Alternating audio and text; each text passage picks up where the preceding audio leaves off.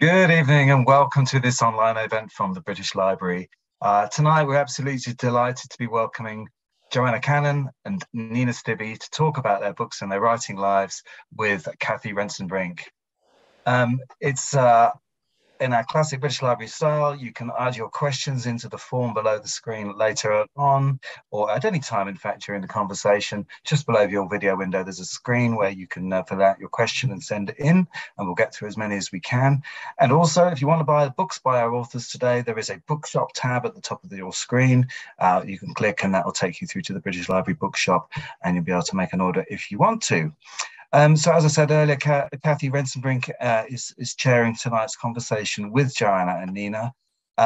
Cathy herself is an acclaimed memoirist and author of the Sunday Times bestseller, The Last Act of Love, as well as A Manual for Heartache, Dear Reader, The Comfort and Joy of Books, and Everyone is Still Alive. Cathy is also regularly teaching creative writing to all comers, no matter what their experience, education, background, or story, from Arvon to Falmouth University and at festivals and even in prisons. And her book about memoir writing is called Write It All Down and is out now, as is her first novel, Everyone is Still Alive. It's going to be a terrific conversation, and I'll hand you over to Cathy. Thank you. Thank you very much, John. And it's such a pleasure to be here tonight. I feel very glad to be alive. I'm glad that everyone is still alive on this night because I feel very pleased to have the privilege of being here this evening with all of you and with Joanna Cannon and Nina Stibbe, novelists extraordinaire, I would say. They've also done other things as well, so we might even get on to some of that. So, Joanna Cannon's first book was called The Trouble with Goats and Sheep. She's also written another novel, Three Things About Elsie, and a memoir, Breaking and Mending, about her life as a healthcare professional. Nina Stibbe's first book was Love Nina, and then she followed that collection of letters with a trilogy of novels about Lizzie Vogel, in which we saw Lizzie go from a small girl and how she grew up. And her latest book now is One Day I Shall Astonish the World.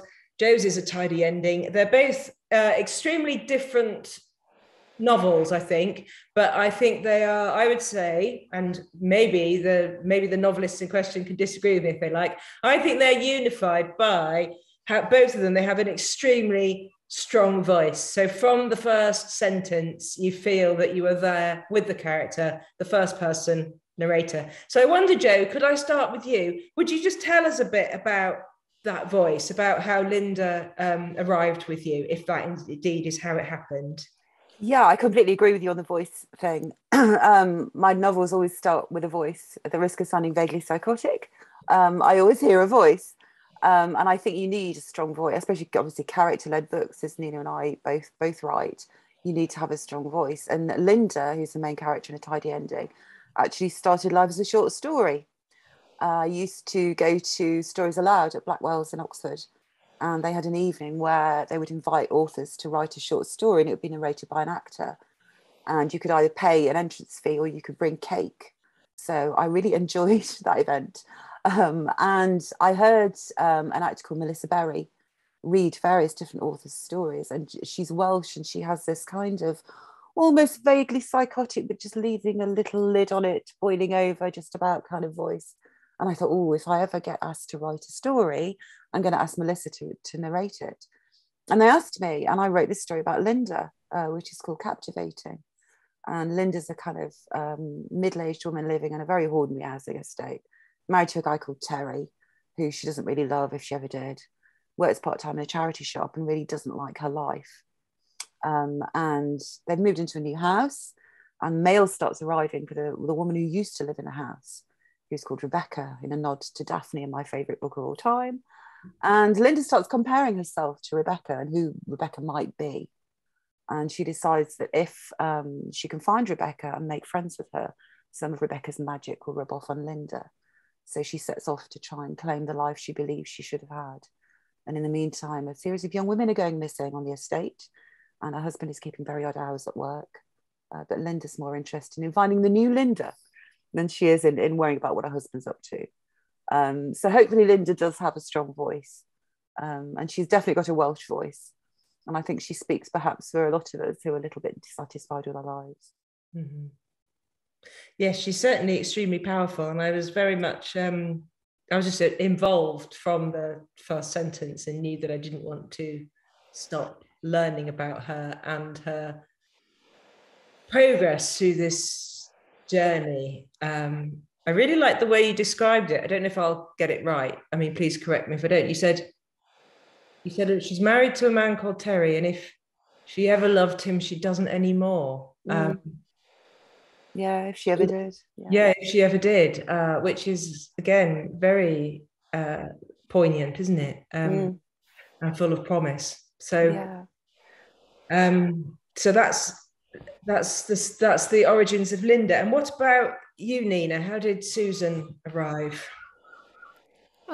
Susan arrived because I wanted to write a contemporary novel, or written from the now, and I wanted her to be older, and I wanted her to be dissatisfied but very clever but very ordinary. I think that's another thing these two women have in common, my narrator Susan and Jo's narrator Linda.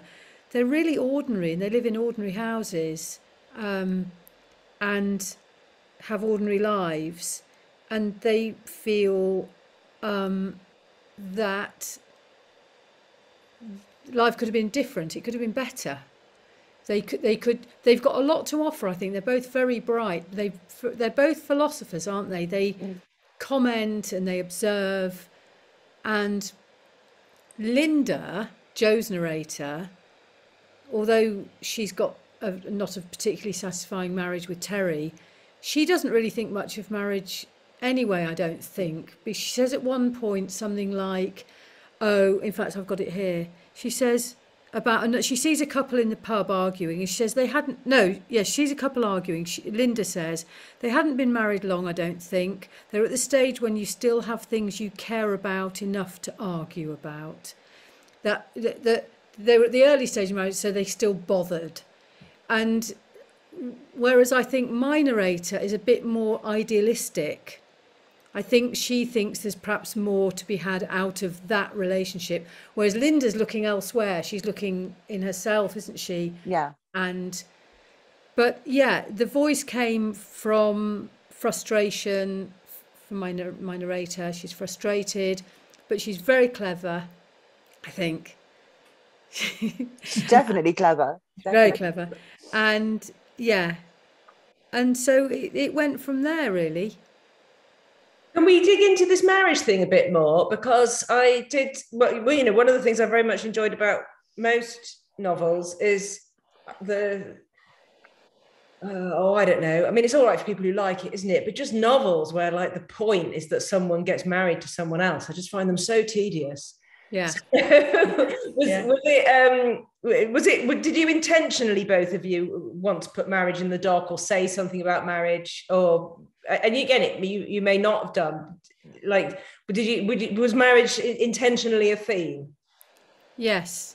For me, the book was going to be about marriage until I sent my first draft, and my publisher said, I like the marriage, but I'm much more interested in the friendship between these two women. That's a dysfunctional friendship. So why don't you push the marriage back a bit and bring this friendship between these two middle-aged women to the fore, which I did. So my marriage is a little bit more foggy than it was in the first draft. And in the first draft, the book was utterly grim. I mean, really grim. My editor must have a really good marriage, because she said this is unrealistic, and I went, oh, is it? Oh, yikes. And you let her guide you away from that as the primary. Yeah. What about you, Jo? I think it was a little bit of a retaliation from me putting a commentary about, I mean, I'm not married, so I can't really comment on people's marriages, but whenever I do an interview, not your kind of interview, Cathy, because you're brilliant, but when I do kind of magazine and newspaper interviews, the 3 questions I am guaranteed to be asked, usually in quick succession, is, are you married? Do you have children? How old are you? And I find it so dull. I find it so dull. And I know some people like to read about people getting married and having relationships, and that's brilliant, because I could never write those books. But I just wanted to have a little commentary that life isn't quite as idyllic as the media would have us believe, as advertising would have us believe, because a lot of this the problem with Linda is she compares herself to everyone, and she's comparing herself to unrealistic things that actually don't exist, things in magazines and brochures and online. And when I worked as a doctor before I was an author, I used to do a lot of outpatient clinics as a psychiatrist, and I see a lot of people with anxiety and depression, and as part of the history you would say, can you remember how it started? And so many of them would say it started with something I saw on Facebook. And it would be this comparison thing, this comparing your life to somebody's curated version, to the show reel of somebody else's, this perfect marriage and perfect children and a beautiful holiday and a wonderful Christmas tree. And it's this comparison that got Linda into the state that she's in. So I think marriage is a part of that, because we're bombarded with images of happy marriages, especially at certain times of the year, when we think if we're not living that life, there must be something wrong with us. So yes, I deliberately had a little dig at marriage, even though I'm not really in a position to do it because I'm not married. So well, I don't know. It's I am. wish to do it, isn't it? What about you, Nina? Or you might feel you've said enough about marriage. I don't want to needle you too much. Well, yeah, I mean, what can I say? It's the marriage is really not much fun. It's not awful, and the narrator isn't at risk, or there's no aggression, but it is quite dull and loveless and ordinary, and the narrator is just looking around at every other part of her life to find fulfillment. So she's not in love with her boss, but he listens to her and they do the crossword together, and she sort of starts feeling romantic about him, not because she genuinely feels attracted to him, just that it's much nicer than being at home. Susan's husband puts his fingers in his ears like this when she talks, sneakily does that. Susan's husband, I'm saying, you notice. Because he doesn't want to have to hear her. He just doesn't want to hear her rambling on, and she gets home and he's sort of putting a golf ball into a paper cup, and she's bored with that. So it's a two-way thing. And yeah, so my narrator is married and has a child, and it's not particularly happy making. I think that's my point. Now, I am married and I do have 2 kids and they're grown up now, but, you know, it hasn't been awful, but it's, you know, it's fun to write about it. There's just, I think across the board, there's just such a difference, isn't there, between expectation and reality, I think. And that whole grass is always greener seems to have this really horrible modern application, because as you say, Jo, everybody's envious about what they're seeing on Facebook, but they're envying stuff that's not real. You know, I think that's the thing. And all the people that have, well, sometimes the people that have got the thing that seems enviable, they're just showing the 2 minutes of it that they can stand, you know. Absolutely. So it's a sort of a stew of unhappiness, isn't it? With social media, I've got to the stage now where when I see those perfect posts, I don't do Facebook, but I do look at Instagram and I do a bit of tweeting.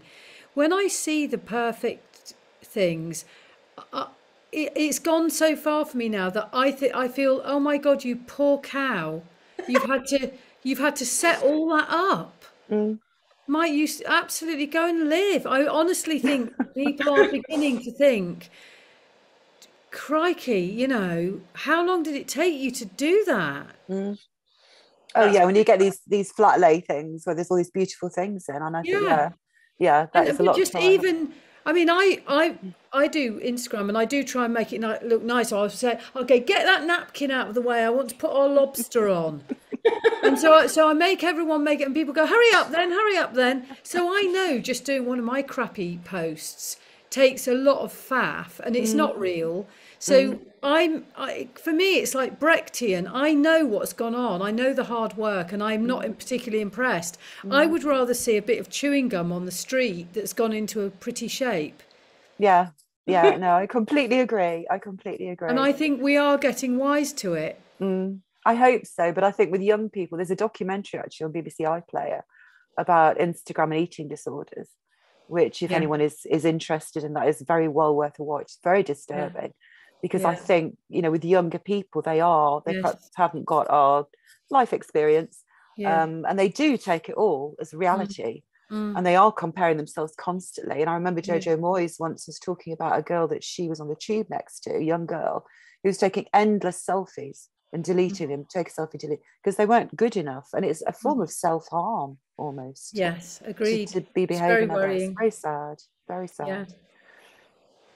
Yeah. So we've got all these themes, whilst not necessarily on the nose in the novels, are there, aren't they? This notion of how difficult it is to compare yourself to other, well, how bad it is for you to compare yourself to other people, but maybe also how natural, it's a very natural human thing to do it, isn't it? Nina, would you tell us a bit about this central friendship? Because one of the things Susan does is kind of compare herself to her friend Norma, isn't it? Yes, Susan has a very good friend called Norma, who she met when they were both undergraduates, and Norma goes from strength to strength academically and professionally, and does very, very well. She does have a marriage or two, but they're never brilliant. But she doesn't want to have children, and she wouldn't dream of having children because she's busy and focused. And she's not terribly sympathetic to Susan and her problems. She's quite hard on Susan, I think. She thinks she made a mistake having a child as early as she did, and she thinks you'll just dwindle intellectually and you'll never achieve anything. And in a way, she's proved right, because Susan does never achieve what she might, pretty much. And so they have this rather difficult relationship. Although they're best friends, they don't really get on terribly well, and they're not actually that nice to each other.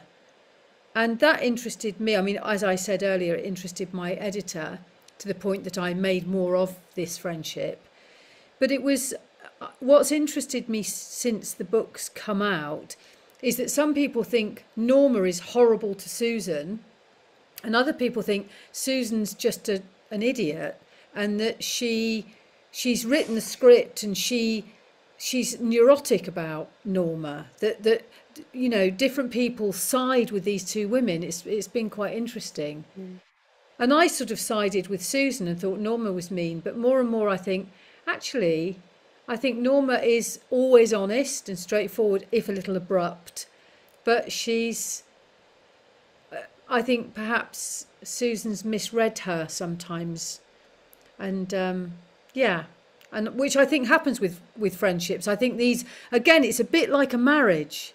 It's that thing where you see someone's got a really good pal and you think, oh God, you know, they're so great, these great pals. Well, great pals aren't always great.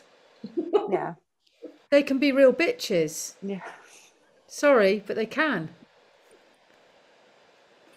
It is the same, isn't it? I think that, so again, as well as envying people's pretend marriages, you can envy people's friendship groups, can't you? Or it's easy to think like, gosh, that looks nice. I always envy. I've never had like a gang, you know, like all those TV programs assume that you've got some kind of gang around you. The best days of our lives, that sort of idea. And then you start thinking, like, was there something wrong with me that I'm not hanging around with 5 really photogenic people? I know. I actually wrote an opinion piece on this topic. And I was really nervous. I wrote a piece saying I've never had a best friend ever, and I'm an only child of an only child. I was the kind of kid that hung around the edge of the playground, didn't know how to join in, and I've never had a best friend. And like you said, the media will constantly pump this thing at us that we need to have a best friend, and female friendship is wonderful, and your female friend will stand your corner. And so I wrote this piece, and my mum goes, do you really have to write that? People will think you're so strange. And I said, yes, I really do.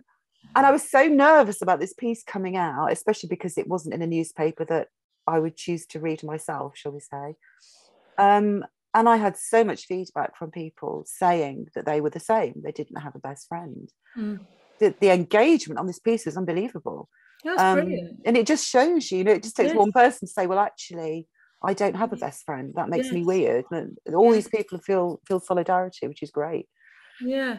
Well, my thinking was that even if you do have friends, we accept that sisters will argue and married couples will argue and neighbours will argue and colleagues will be competitive. But we think that female friends have to be either these sort of angels and, you know, saintly, patient, lovely, generous, giving, loyal, or they're in one of your novels, Jo, and they're a psycho and they're going to, you know, sneak sugar in your tea or hit your husband. But I think that they're not necessary. I think they're like just like one's siblings or one's mum or one's neighbour. They're a mix. Yeah. But this is what people can't accept, I think, about female friendships. It's odd.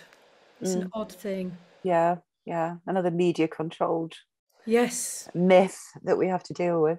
Yes. I'd just like to remind everyone that we would love to have your questions, so you can ask questions about marriage, friendship, writing, whatever you like. I've got them all poised for them to come through on my phone, so we'd love to hear from you. Nina, something else you said in the middle of that really interested me, because you said about you said the response, basically you kind of said that the response to the novel had made you rethink the novel and your characters in it. And I'm interested in that, because I mean, I definitely do that. I mean, I'd almost say it's like, it's developed to the point where I almost think it's the point for me. I write a novel because I want to know what other people think about it, or I write a book because I want to know what other people think. And then that will enlarge and expand my mind, whether I agree or not. But I'm not sure that, I don't know whether everybody else does that. So I was interested when you said it, that reader response did cause you to possibly change your mind about what was going on in the page. I think that Susan might have misread some things. Yes. Can you get more about that? Yeah, one critic, well, I don't know what you call them, reviewer, said that, it might even have been you, Cathy, said that Susan and Norma could even be one person. They could have been the two sides of one person. Now, if you hadn't said that, or whoever it was, if my neighbour had said it, I might pretend that's what I was doing. Because somebody did it. Oh, it was Sorrow and Bliss. I don't know if you read it, Jo, the book by Meg Mason. Yeah. She said that the two sisters in that book, the main character, Martha, had this sister Ingrid, and she was going to have it that Ingrid was imaginary. And I think that's interesting, that with a sister you know that would have worked. He didn't do it in the end. She decided not to. But equally, I could have done that, and so that you can play around with characters. And but that's not really answering your question, Cathy. The answer to your question is yes.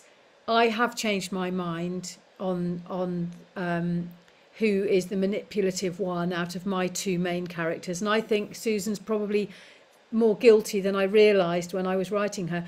Up until very recently, I have naturally been a people pleaser. I've just even sort of changed my opinion to agree with people just because I don't want to upset them. But I'm trying to stop that, because I realise that's a bad thing. I used to think it was a good thing. But when I first started writing this novel, Susan's so giving and so thoughtful and so overly nurturing that I thought that made her good. I now think it makes her a bit of a twat. Sorry for using the T word, but it does. She's an idiot. Very sweet though as well. No, but she's got to grow up. Has she? She has. What about you, Jo? How do you feel about when people say things about your novel? Does it ever make you think about that in a different way or add on? Or do you just think like, no, I knew what I was doing and you're reading it wrong? Well, I don't quite know how to follow that. I would say I always get really interested in which bits people pull out of a book that they enjoyed. That fascinates me. People will pull out sentences and paragraphs and scenes that they find particularly moving. And it's always something different for different people, which always fascinates me. Probably the most intriguing thing that I ever had said to me, there was a book club, I can't remember, it was abroad somewhere. It was like Morocco or Marrakesh or somewhere, and it was expats, so it was British book club, and they all read The Trouble with Goats and Sheep. And the woman who was in charge of the book club wrote to my agent, emailed my agent with this massive, massive long email, like a dissertation about her analysis of the book, which my agent very kindly passed on to me. And at the end, she said, in the final scene of The Trouble with Goats and Sheep, there are 13 people standing on the avenue, which is clearly the 12 disciples and Christ, but which one of them is Judas. And I thought, damn it, why did I not think of that? I didn't even know how many people were standing on the avenue at the end of the... You know, people will see things in a book that you never even crossed your mind. Yeah. But it is interesting, because writing a book is like standing on a giant stage and saying, this is how I see the world. Does anybody else feel the same way? Which is a very vulnerable thing to say. So I love, like you, Cathy, I love the feedback, because my books really is just me ironing out my thoughts and trying to understand myself better. And every book I write, when I look back, I think, I know why I wrote that now. I know what was going on in my life that made me think those things and question that stuff. And that's why I wrote that book. So it's always fascinating for me to listen to how other people see it, definitely. And is it, I think it is from the way you phrased it, because this is how I feel. Like, I might not know at the time, or at the time I might think I want to do this because of this. And then much later on, I'll think, oh, that was because of yes. That.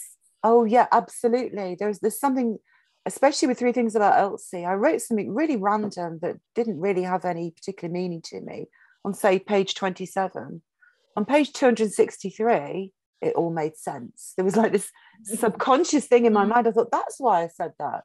And it all came together. So, and I've spoken to other authors, and Nina's nodding, who have the same experience. There's some kind of subliminal level. Yeah. You are knitting this together in your mind and making sense of it, which fascinates me, especially as somebody who's studied the human mind. It does fascinate me how we do that, definitely.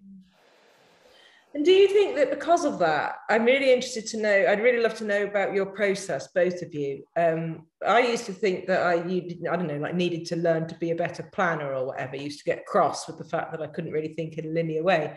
But lately, mainly because I think I read something Hilary Mantel said about this, which is that she says the main job of it is just to sort of like make yourself available so that all this stuff that you don't understand that we're talking about can happen. To not try to be too kind of like whip-cracky about it. That might be me rather than her. I basically mind melded myself with Hilary Mantel there. But what do you think about that, Jo? Do you try to like leave some freedom in the work, or do you kind of plan it? And I don't plan it at all. I have no post-it note theme going on. I think if you write something that's like a police procedural or a thriller, you need to have it all planned out. So you write yourself into a corner.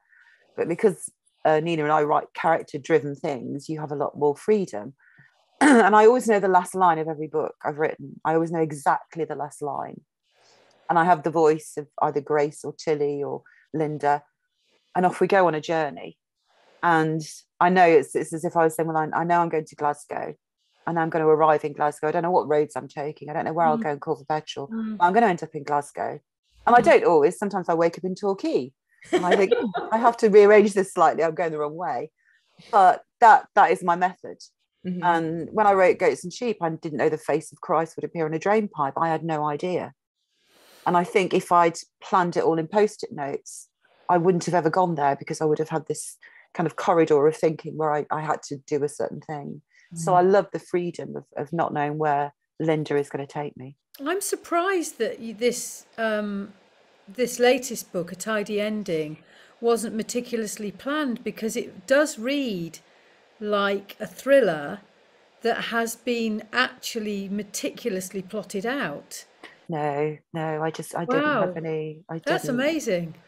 I just have a lot of time on my hands. Yeah, but I don't plan either, but I never end up with anything approaching the story developing in that way and all the pieces, and I think you do. You do. Gosh. So what do you start with, Nina? Do you start with a voice and then just let it take you? I start with a voice and I build around lovely details that I like. So the face in the drain pipe, Christ's face in the drain pipe, something like that. I already have copious notes with, you know, award-winning fruitcake or a cheese plant or a dog with 3 legs. I love that. Yeah. You know, that's how I do it. And I just build everything. The story has to build around the things I like. And I have been slightly negatively reviewed because of that. But then most of my readers seem to not mind. So I'm not going to mind too much. Also, 3 of my 4 novels have been very autobiographical. So it's been much easier because I sort of know where I know I start when we were living there and doing that, and then I'll sort of stop it there. But this last book was much harder, but I still didn't plan it.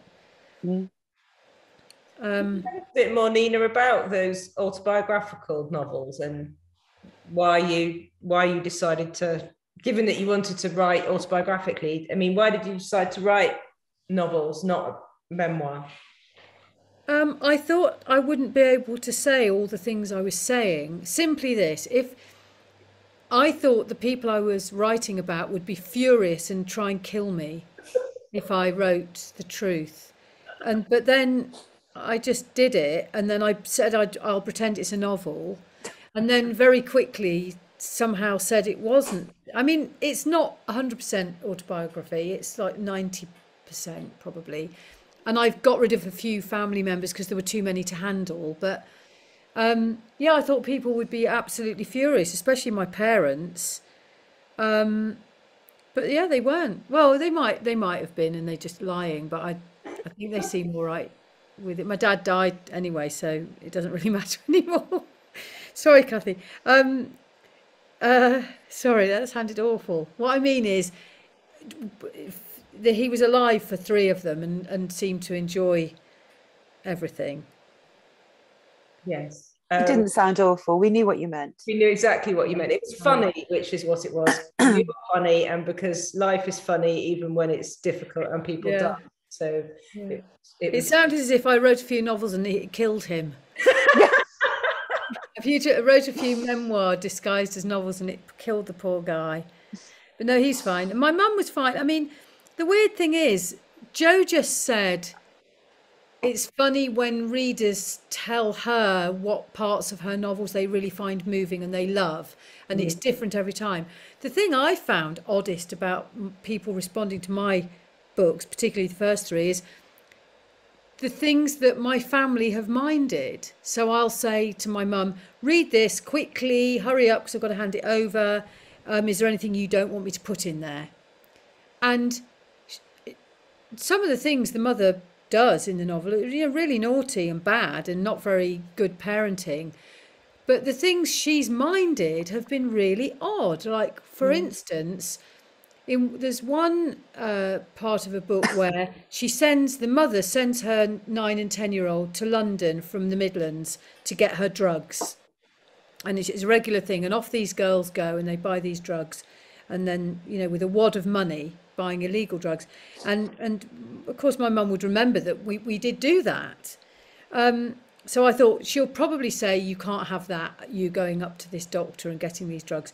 So you'll have to take that out. And I was fully expecting to do that. So at the end, I said, so, okay, what do you think? She went, oh, God. She went, there's one thing, though, I really don't want in there. She went, I would never call a child Danny. I just couldn't believe it. I said, so, okay, well, you don't like that. What, anything else? And she went, no, I think everything's perfectly fine. And Colm Tóibín has a story about when he'd written about his mother quite brutally. And he said, is there anything you really can't bear? And Colm Tóibín's mum said, yes, I hate it the way you have me collecting the cutlery and just plonking it down on the dinner table and not setting it all out. Said it makes me look so slovenly. And he couldn't believe it. He thought, well, hang on, but what about all these cruel things that you do? But so you just never know. This is true. This is true. So it's not necessarily a defense, but it's done quite well for you, hasn't it, though, writing the autobiographical novels? Would you recommend it if anybody's wondering, if anybody thinks that their material is a bit too hot to handle for a memoir? I would. I mean, it's difficult because I don't want to be flippant about other people's difficult things in people's lives.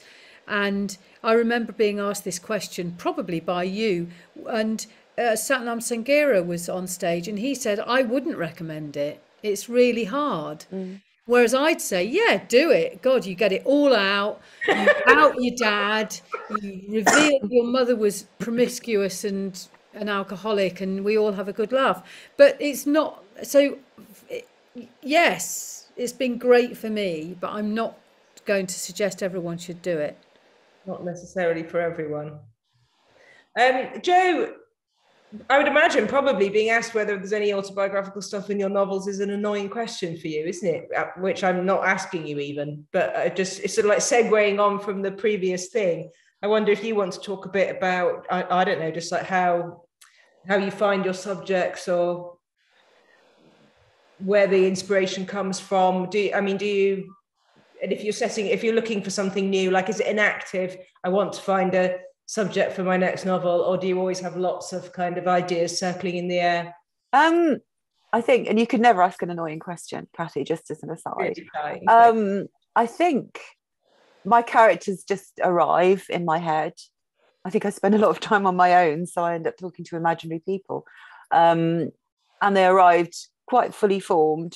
And I think, what have they got to tell me? What story is Linda going to tell me? But as far as autobiographical, I obviously wrote Breaking and Mending, which was autobiographical about my time as a junior doctor. And I was asked to write that. I was invited to write that by Wellcome after I'd done an event with them. And when they said, oh, do you fancy writing a memoir about how stressful being a junior doctor is? And I thought, oh, yes, I've got lots to say about that. And it was the hardest thing I have ever done. Wow. It was so hard, because I had to revisit things that I had put away in my head and not really dealt with. And I can remember the first time I did a reading from Breaking and Mending.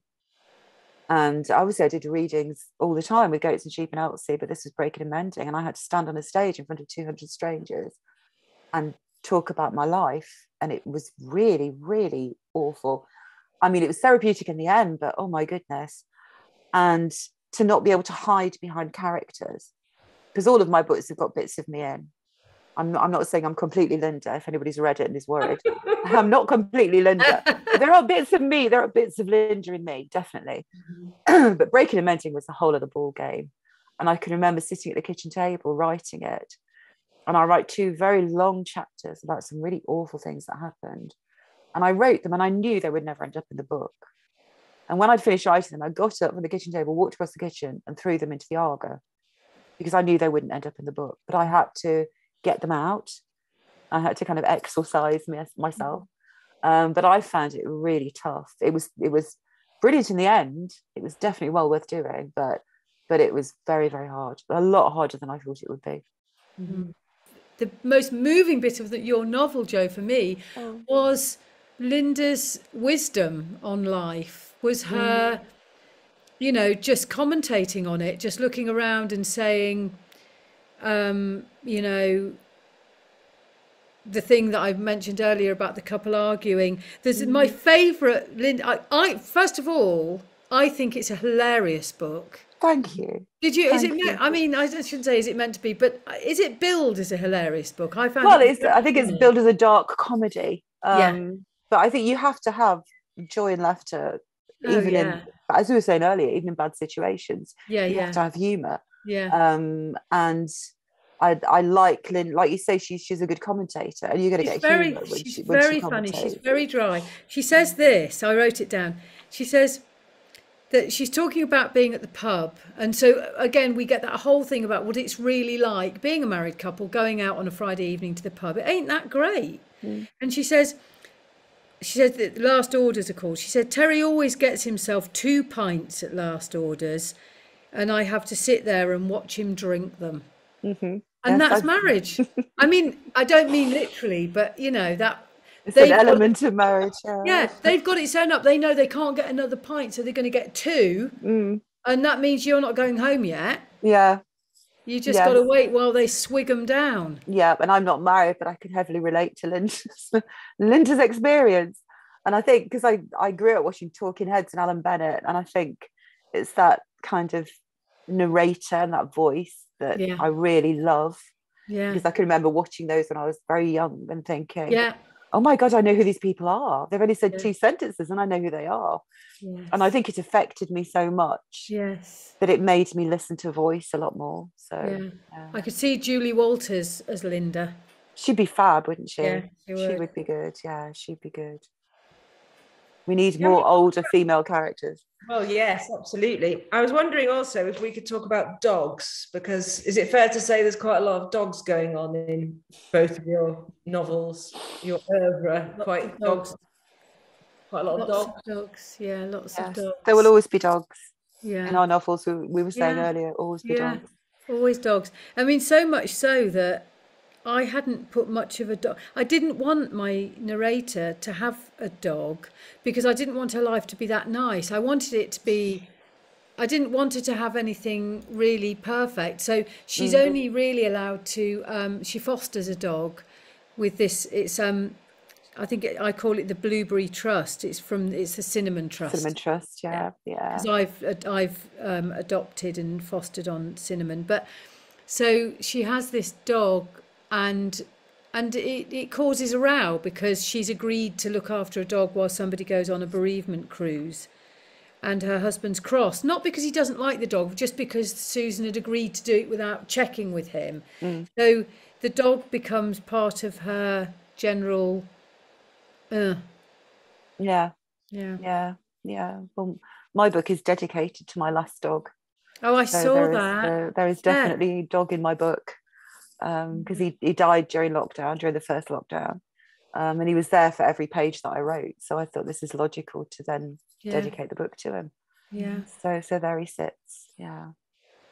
Always be dogs. Always. Dogs make the world go round. Do you like reading about dogs in other people's novels? Yes. Yeah, definitely. I always judge people by if they like dogs or not, or if they like animals or not. I think it's a good barometer of somebody's character. But sometimes they get it wrong, don't they? They do get it wrong. They'll have a dog. They'll have a dog lover who clearly doesn't actually love dogs because they just leave the dog at home all day on its own, and you think, I don't know whether I like you that much now because poor old Cookie's been on her own all day. Yes. Yeah, we judge. Does it put you off then if somebody's not treating their dog very well? There's a recent novel by a beloved author that has a dog that's not very well looked after, and I love the author and I love the book because it's funny, but I did slightly think, yikes, you should have had it sensitivity read. Dog sensitivity. Yeah, we could have done that, couldn't we? Yeah, we could have done it. Put ourselves forward for sensitivity reading for animals. Yeah. Totally.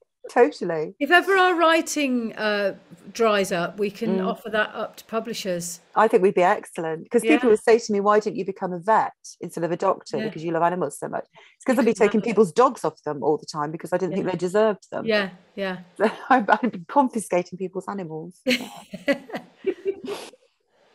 You know, when sometimes people write a story from the perspective of the dog, would either consider doing that? No, I don't think. I think it's weird when people speak in cat and dog voices on the internet. I mean, good for them and everything. If they like doing that, that's lovely. But I also you mean where they put the voice. The dog? Yeah. So you could have Lewis the dog. Yes, have his own. Yeah. Because people say to me, why doesn't Lewis have his own Twitter account and he can talk to us? And I thought, if I ever do that, please kill me. Because I just couldn't. If people want to do that, that's lovely, and I'm not throwing shade at anyone in particular, but it always freaks me out very slightly when people start speaking in cat voices.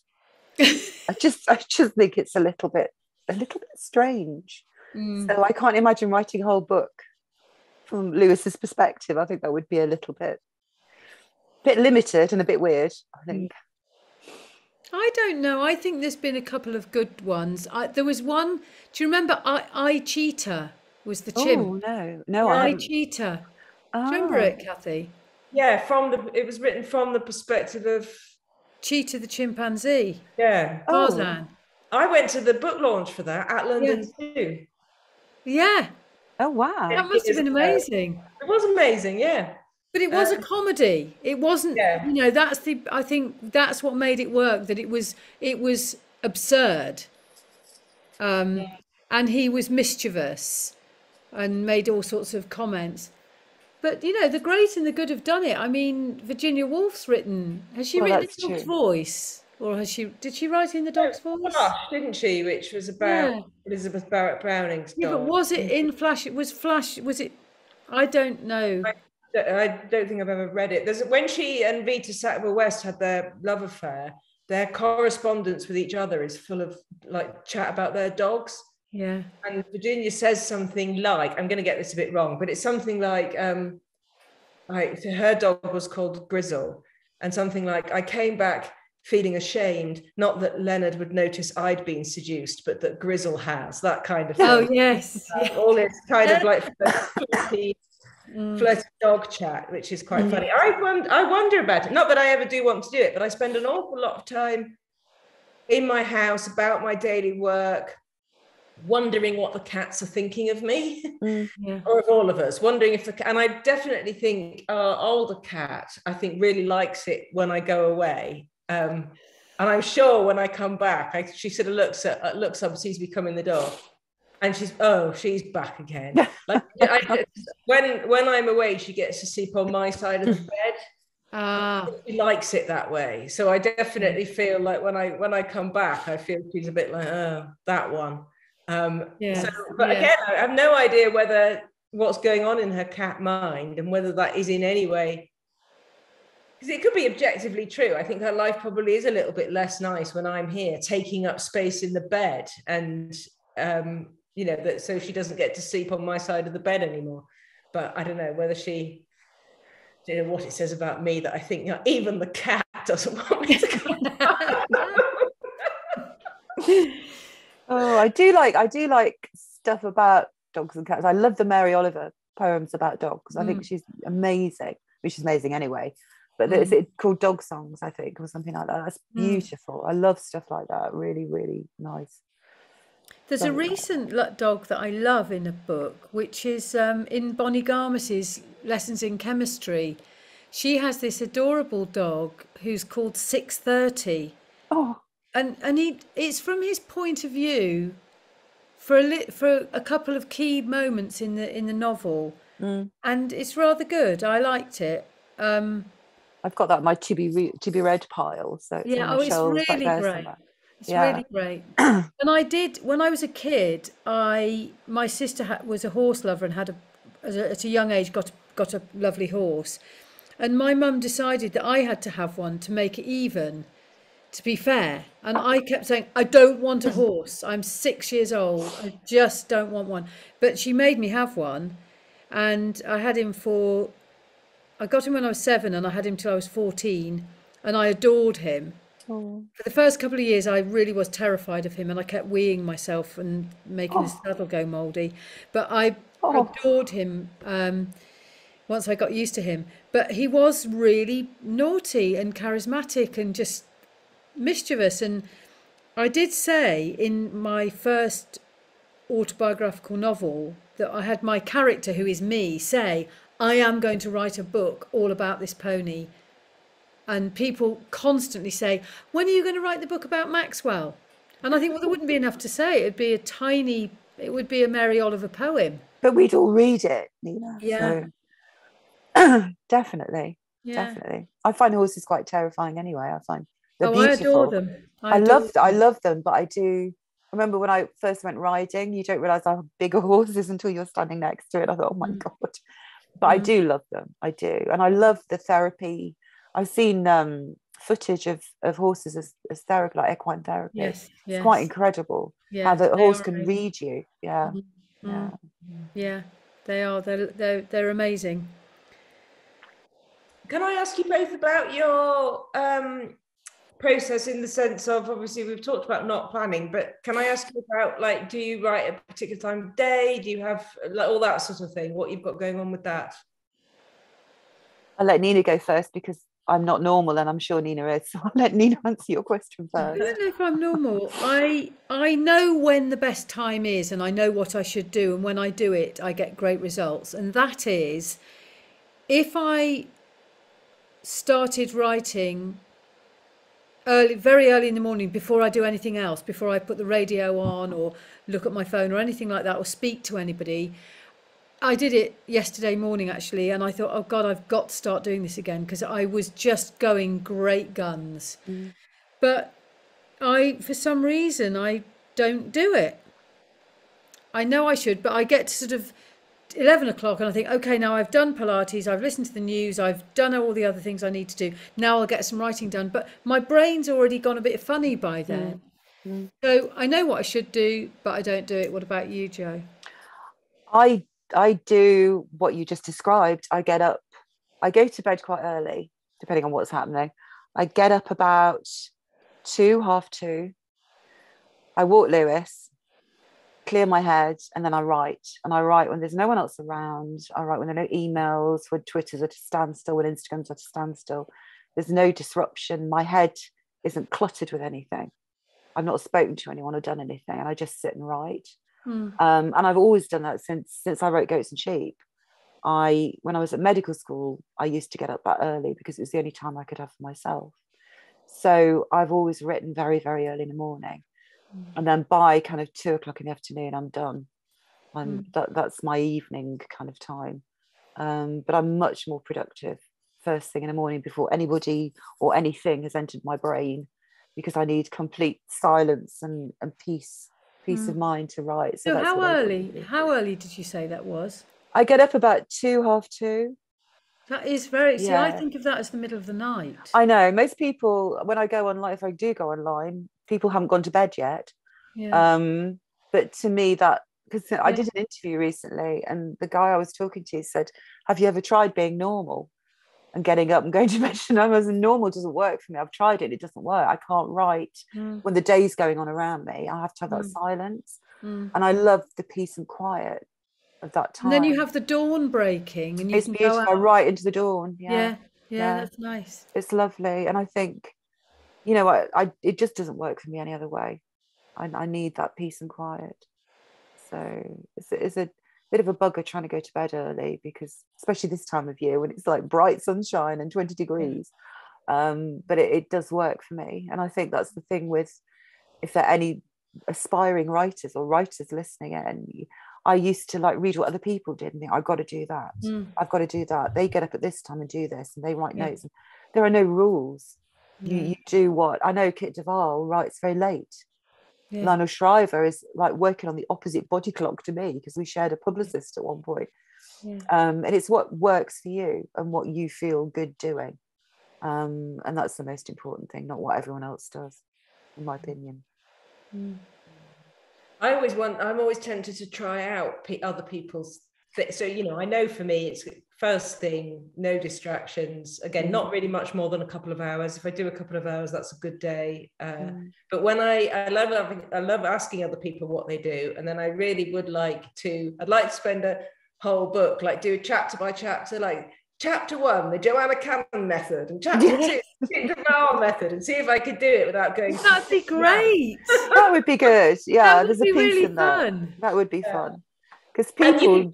Not just time, you could do it because Patrick Gale writes his novels in longhand. So whenever I'm with him, I always think I could write my novel in longhand. And then I'll talk to someone who's basically done it on the, the notes app on their iPhone, and think I could try it like that. So maybe I could do the same for every chapter. I could have someone else's bit of process and just give it a whirl and see what happened. Yeah, definitely. I can remember reading about somebody that wrote, and it ended up being a best-selling novel, and they wrote it on the tube on their phone. As they were commuting, and it just blows my mind, because I can't have I don't know about you, Nina, but I can't have anything around me, noise, nothing. I need silence. And I would love to be able to go to coffee shops and write all these fashionable people do, but I just can't, because I'd be too busy eavesdropping. And I need silence. Do you write in silence, or do you? No, I like something going on, but it can't be my own family. Okay. No, I can't. So ideally for me, it would be a really nice, but not too noisy, but sort of a cafe outside with no wind and stuff going on, but quite quietly. So one of my books, I wrote a lot of it in this hotel garden in Mallorca. Oh, lovely. On a family holiday. And I found this really nice little shady place. And I thought, oh God, I'm just going to get this table every day and just write my book. And I did. And I thought, that's what I want, but I can't afford to go and do that. So I'd go in cafes here in Truro where I live, or London where I am a lot. I'm quite good on a train. Oh, okay. Yeah, but I'm not good in my own house. Yeah, that's It's problematic. strange, isn't it? It's Yeah. strange. I know when Cathy and I did our event with Elizabeth Day, and she normally writes in a coffee shop, and she said, didn't she, Cathy, that when lockdown was on, she downloaded some app that gave you coffee shop noise Wow. so that she could write to a coffee Yeah, shop noise yeah, because she was so used to it. yeah, So it's yeah, weird how you get, and I think yeah, it's a kind of mental relaxation thing when you're on holiday and sitting in that lovely shady yeah. seat. Your mind relaxed and allowed it. But you know what I didn't have in that setting? I didn't have to do any washing or Mm, shopping or mm, cooking. Not even for me, for nobody. I had no responsibility. So I think that's the thing, mm. that that it's horrible when you've got to run your life as well as Yeah, write a book. I think that's yeah, tough. yeah, yeah. It is because everything encroaches on. Yeah. And I found in lockdown I couldn't write at all for a long time. I couldn't even read. I was too busy being frightened to death and anxious and scrolling the Guardian live blog every day about what was going on. And Yeah. I couldn't even read a book. I couldn't watch film, couldn't do anything. My concentration was just screwed, awful. So Horrible. it really affects you. Your kind of landscape really affects you. Yeah. I do think getting away from the domestic front is the ideal thing, but when I can't, the thing that cheers me up is that it cheered me up when I read that Agatha Christie used to think out her plots whilst doing the washing up. So when I have to do domestic stuff, which of course I hate, I just keep trying to remind myself of that and see if I could, rather than just boil with resentment, see if I can put any of that mental space to good use. Whilst I used to have really bad panic attacks when I was a teenager, really, really awful panic attacks. And washing up was the thing that calmed me down. Wow. I found it, I think the warm water and the kind of repetitive, and you didn't have to think, and that used to really, so I can relate to Agatha on that level. Yeah. I think it works a different part of your brain and allows your mind to relax a little bit. Yeah. Weird times. Tell me, both of you, do you like the process of your book jackets being decided upon? Do you have input into it? Is that an enjoyable thing? Does it matter to you how they... I've got the finished copy of yours here, Nina, and Jo, I've got your proof. I don't know if you've got one to hand. So this is... I just have to disappear off the screen for a minute, but give me a second and I will get a finished copy. I love this bit from the back, the daffodils. Oh, yeah. Yeah, shall I start talking about that while Jo's looking for her book? I got my book, yes. I love the covers coming in because they come in so early that it gives you a real sense of it's happening, and it gives me a spur, so I quite like it. With that particular cover, Cathy, I showed it to my daughter and she said the woman's nose is too small. Why do women always have to have tiny little button noses? And why does she look so pretty so we uglied her up, put it bluntly. Not that it's meant to look like me. I know that sounds an odd thing to say. It's not meant to look, like a Jewish woman. It's meant to just look like somebody who isn't, a woman on the front cover of a book. Yeah. So that was interesting. That's the first time I've gone back with a negative comment, and they did give her a bigger nose, and they did sort of scruff her hair up a bit. But I like it. I like all the cover business. What about you, Jo? Well, I've got a finished copy here. Yeah. And it's Claire Ward and her team at HarperCollins who do the most amazing covers. And I knew I loved it the minute I saw it, because I love the magpie, because we were originally, when we were looking at titles, we were looking at various garden birds. But then there was a huge outpouring of garden bird title books, and I thought, no, we can't have garden birds. There's a lot of garden birds. So someone at HarperCollins came up with a title, but the magpie survived the garden bird cull and the upside down daffodils. And I'm the same as you. It feels real when you start getting a cover. And titles, I like to have a title. Oh yeah. You have the best titles, Nina. Your books Do have I? mint titles. Yeah. Oh, I love Mint this titles. title. Oh, thank you. Thank I you. love because, and the thing is, it's absolutely true. It's such a it really is. Well, it's tidy in Welsh has a slightly different connotation. Yes. When something's tidy. So yeah, it all worked together. But It works well. Yeah, we struggled with titles with this one. Goats and Sheep, I already had it ready. 3 Things About Elsie, my editor, came up with. And this one's from HarperCollins. Had the genius idea. When you're writing, do you not know the title? I didn't with this one, no. I didn't with this one, which I don't like. I like to have a title. Because I to quote Julie Cohen, another author who does a lot of creative writing teaching, she said you should be able to sum your book up and what it's about in one word. And you need to put that word in a post-it note. You need to put it above your laptop wherever you write and keep focusing on that word. And it's such a good thing to do. It really focuses your attention. Gosh. And I find that with titles as well. I find that it helps me focus on what I'm trying to say if I think about the title. Did you have yours at the beginning, or did it? No, I didn't. I was gonna call it, oh God, I can't remember. I was gonna call it something to do with driving. And then I decided I'd have it the motto of the university. And then I looked for a motto, and in fact my son's girlfriend came up with it. It is a real motto that really Is it really? Oh wow. There's a tiny little college in Durham that is called that. That's the motto of the college. It's a tiny part of Durham University. It's an old education college. I think you need to get your marketing people to bring out some merch, because I would totally buy some merch with that, and I think it's a brilliant title. It's fabulous. Well, thank you. But it's funny, I didn't like one of my titles. I thought was really clever, but I didn't think it'd work. And when I told my editor, I said, oh, so-and-so said it should be called Paradise Lodge.